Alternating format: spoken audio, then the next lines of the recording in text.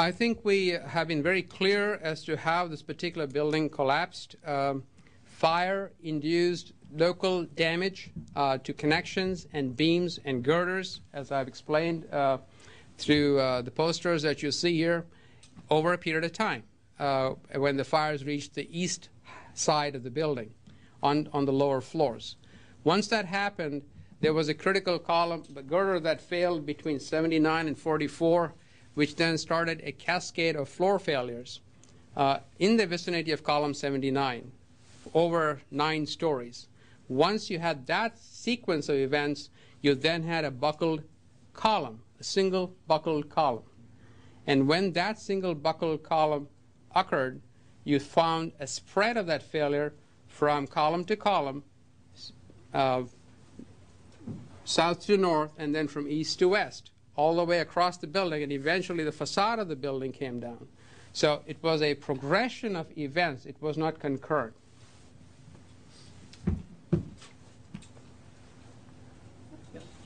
Hi, I'm Ariane Cohn from Popular Mechanics.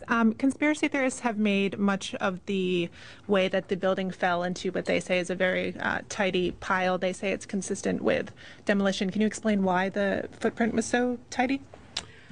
Well, on the northeast side of the building, as you look at this particular graphic again, you see well, first of all, you see that there are long span floors in both the north side and the east side. But if you look at these 3 columns, 79, 80, and 81, the area that they are covering, the floor area that they are carrying is very large, and particularly 79, which is carrying about 2,000 square feet of floor area. So essentially, when that happened, it's the interior of the building that failed. An interior column failed, followed by 80 and 81, followed by the interior of the building going from east to west. So what you're seeing is the interior of the building collapsing, followed by the exterior. So you get the impression of it being like a controlled demolition. It was not a controlled demolition at all, as we have demonstrated through our calculations. This would not even... Controlled demolition usually involves putting charges on multiple columns, and they're time sequenced, so that you'll see a particular progression of failures. If you go and look at websites, you'll find how they look. But this building did not collapse in the form of a controlled demolition.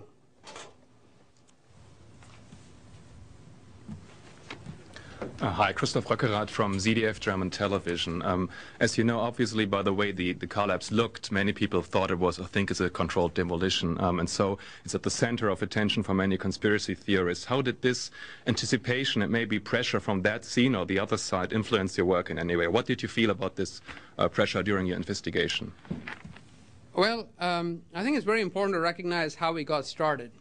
It got started because when these 3 buildings collapsed on 9/11, several people in the professional community, it's not only NIST, wanted to really find out how these buildings collapsed, and did they perform as they were may have been expected to perform. Now, clearly, buildings are not designed to withstand airplane impact, but given that, did they perform appropriately? And of course, the families of the victims had a great interest in finding out why these buildings collapsed, because they wanted to know why their loved ones had lost their lives. So that was the basis on which we got started.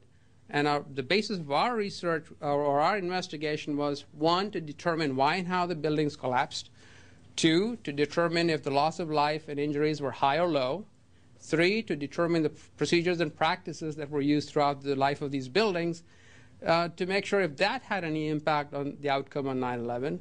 And last but not least, really to improve building safety through improvements to codes and standards and practices that might be warranted as a result of what we find.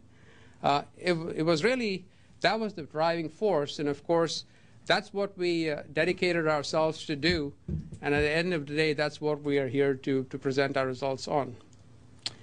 With regard to the alternative theories, yes, as with all investigations, we were very open to all the possibilities of how this building may have come about. We were very open. We considered all of the theories, and once we had looked at them, and in our technical judgment, we decided what would be the most credible of those hypotheses to further investigate. Obviously, fire was one of them. Diesel fuel was a second one. Third was, of course, controlled demolition. And the fourth was to see if the fact that this building, office building, was built on top of an electric substation, if that had any role to play, because there were some critical elements like transfer elements, beams, girders, and cantilever overhangs that had been put to make this possible. And of course, we ruled out that those had any critical role to play, and ultimately what trumped was the fact that fires, in fact, did play a critical role. We're going to take another question from the web. Yes, we have a question from Bill Jenkins with Building Safety Journal, and his question is, understanding that tempered steel and concrete superstructure was initially invented for its ability to withstand oh, I'm sorry, I'm reading the wrong one. Okay. For your just released report executive summary, this was the first known instance of total collapse primarily due to fires, and further that fuel oils did not play a role in the collapse. What created such intense heat to make WTC-7 explosively collapse while the columns remained significantly below melting point?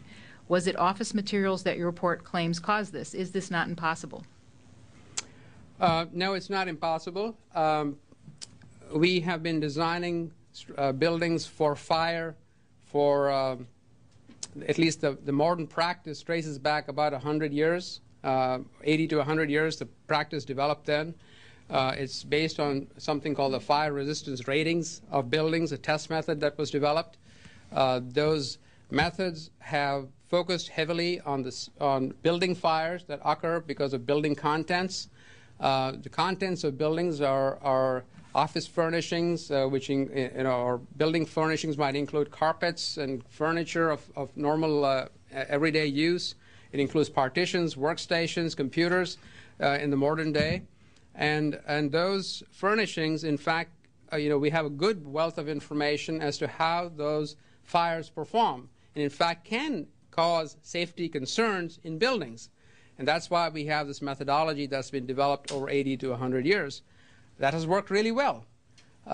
It's only in this particular case where, because of the combination of factors associated with the design of this particular building, where the effect of thermal expansion played a dominant role in causing its collapse. So this does not necessarily imply that that the current methods are inappropriate. It simply says we have identified a new phenomenon that previously has not been seen to have caused building collapse.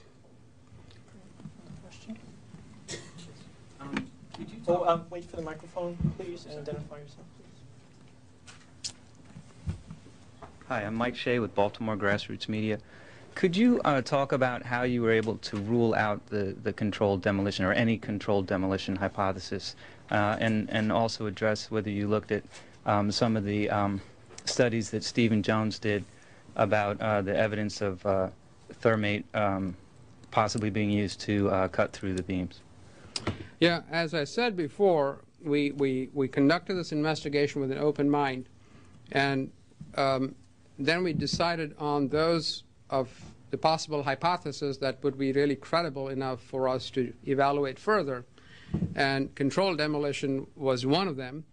And the way we proceeded to do that is, of course, there are many ways we could do it. We could have done it the way controlled demolition is actually done in practice, where charges are placed on multiple columns, which would imply a huge amount of charges to be placed. We instead decided, what is the worst case scenario? Meaning, what is the minimum amount of charge we could use to build this building down? And when we looked at that, we said, well, if column 79 is in fact what caused this building to come down under fire, let's assume we have a charge that can be placed directly on column 79, which, of course, most people would not know is the critical column, just because that was not, we found that out after the analysis that we did.